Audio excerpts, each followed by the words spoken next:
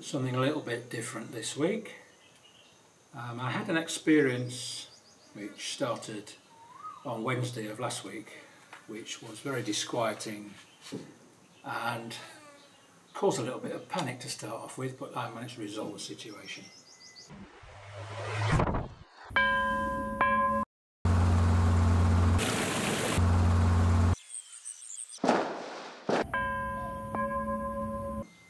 I've been in Thailand now for 5 years and I have a Thai bank account, but I've also maintained my UK bank account with one of the bigger banks. Give you a clue, it's based on the Iberian Peninsula and it's named after a town on the coastline. And whilst I've been aware that if you follow the strict letter of the law, you have to be domiciled in the UK to have a UK bank account, like thousands of other expats, I use a relative to provide me with a UK address, and in my case it's my son. Now, I've never made a secret to my UK bank that I permanently reside in Thailand. When I left in 2017, I told the customer services representative at Uxbridge that I was leaving the UK for good, and what did I need to do to make sure my card still worked. And he directed me to the online service where I could register my residence bin online, but it only lasted for 3 months, so you had to keep renewing it. But he seemed okay with that and seemed okay to me. Again, after I'd been here a few weeks, I had an issue with transferring money into my new Thai bank account because I needed to receive an OTP, a one-time password, for the transfer to take place. And of course the mobile number that was registered to my account was my old UK number. So I ended up having to ring somebody at the banking's data centre, which was actually based in Belfast. And we sorted it all out, registered my Thai number, which has been on my account for 5 years now. And I told him that, as far as I was aware, unless something unforeseen happened, I would be living in Thailand for the rest of my days. Again, it didn't seem to be a problem. I am aware of some banking legislation which I believe took place in 2018, and I'm not sure under whose jurisdiction, whether it's a UK, I've got a feeling actually it's an EU because UK was still a member of the European Union in 2018, and it may apply under a separate legislation in other countries like America, Australia, etc. But this legislation was causing the banks to more rigidly enforce the fact that you had to be domiciled in the UK to have a UK bank account. And I had noticed in the past year or so that login procedures and the number of letters and messages you were getting from your bank about confirming addresses, etc., was getting more and more. And to this end, I actually closed my American Express account last year, and they were perfectly okay about it. I said, look, I have a UK Amex card, really I shouldn't have it if I'm living here. And I know I could get a Thai one, but the shops here don't like credit cards, and they certainly don't like American Express cards, so I just closed my account. And I got it into my head that probably at some point in time I may well have to do the same with my main UK bank account. However, living in Thailand, you tend to adopt the expression that's sort of most well known in Italian, domani, tomorrow. So in Thailand, prung ni, tomorrow. And I never actually got round to it. Anyhow, Wednesday last week I get a phone call out of the blue, and it came up as Milton Keynes, and I thought, who the hell do I know in Milton Keynes? I answered the phone, and it turned out it was my bank.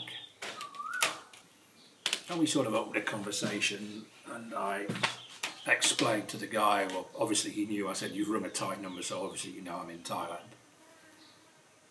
And the address that I use for my correspondence with you and to register my account is actually my son's address in London.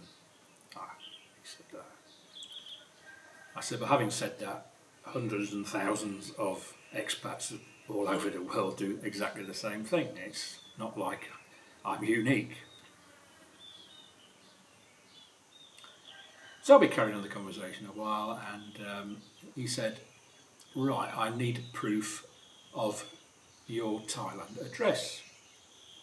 And I said to him, well, had you asked me a month or so ago, that would have been very easy, because I could have furnished you with letters from the pension people in the UK directed to that address, and from Standard Life, where I have a pension plan, or had a pension plan, which was registered to that address. But as I've just moved, I have nothing. So we went through the usual rigmarole, utility bills, blah, blah, blah, and I just don't understand the arrogance of the Western world that thinks the whole world copies them, as that's the only way to do anything. Here, your name isn't on the electric bill that arrives, it isn't on the water bill that arrives. We have no gas here, no pipe gas. So it's very difficult to prove your address. So I said to the guy, well, the only thing I've got with my address on it, which has my name printed in English but the rest of it is in Thai, is my TM30, which is a registration with the immigration office as to my home address. I said, I've been through all this with Standard Life to get my pension paid out, and they in the end accepted that as proof of address, so I'm hoping you can do the same. So he said, right, we'll send you an email and you can reply to that with a copy of this document. And then it started to turn a bit nasty. So we'd now gone through the show me your papers to, I have to inform you, you have 14 days to furnish us with the information to confirm your address. So the obvious answer to that is, well, if I can't furnish you with something to your complete satisfaction within 14 days, what happens then? I suppose you're going to freeze my account, are you? Oh, no, we wouldn't do that. We'll just lock it. At this point we had a discussion on what the hell the difference is between freezing the account and locking the account. It's just a question of semantics, really. So I was starting to get a bit annoyed by then, and I sort of said to the guy, look, I'm getting really fed up with this attitude across the complete financial sector these days that you are a money launderer unless you can prove otherwise, because to me that's what it seems to become now. And as I learnt as a salesman, what the customer perceives is what matters, not what the actual facts are. So anyway, after the conversation had finished, I sat down there, smouldering. And one of the questions the guy had asked me was, you withdrew £60,000 from your bank account a few months ago. What was that for? And I just said, that's for buying a house, which is, people who watch my channel know I've recently bought this house. And after the conversation finished, and I was sat there, as I say, smouldering, I thought, what the hell's it got to do with this guy, what I withdrew my money for? It's my money, I'll do what I want with it. And then I thought more and more about this 14-day thing. And I thought, I can't risk this because this is going to jeopardise my whole situation of staying in Thailand and maintaining the requisite bank balance to get my visa renewed. So I then went on a journey of making one withdrawal from my account via my internet banking, and that went through okay. I thought, good. So following that, as I could only withdraw £20,000 at a time, we had a long queue of withdrawals, which I spread over 5 days to make sure I didn't ring too many alarm bells, and I've managed to extract all my money from my account. I was fortunate, or probably I've made some good planning in the past, to have a couple of places where I could move that money to.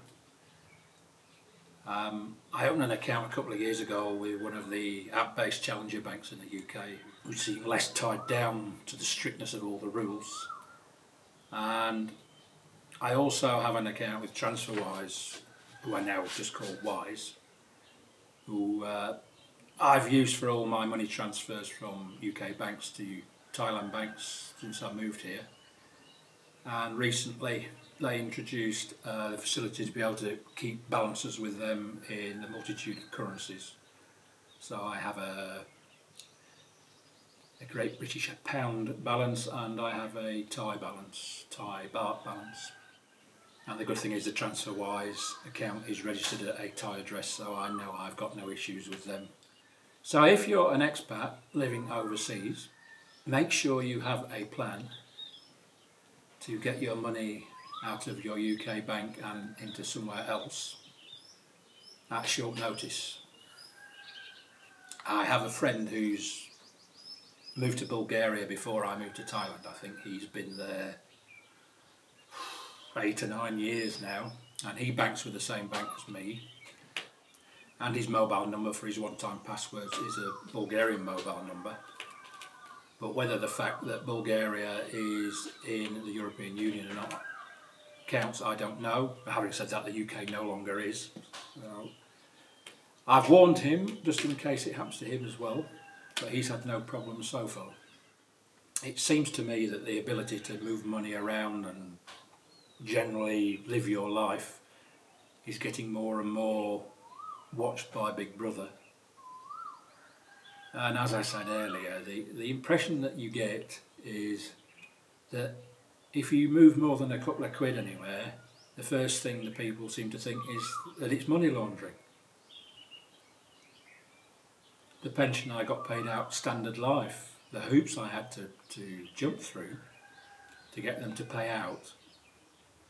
And it was only £12,000, it wasn't like it was a fortune. It wasn't something I was reliant on for my day-to-day life.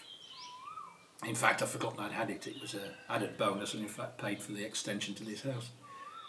So anyhow, that's my story of dealing with UK banks while living abroad. As I said, I'm sure it applies to other countries in the West. And hopefully my story might forewarn you and help you make sure that you don't get stuck with your money frozen in a UK bank account and being able to access it. Thanks very much for watching. I hope this has been of some help. If it's helped one person, then I'm very happy. Please give the video a thumbs up if it's been useful, and why not consider subscribing to my channel as well. Hope to see you again very soon. I post videos usually every week or so on living my life in Thailand. Bye for now, and see you again.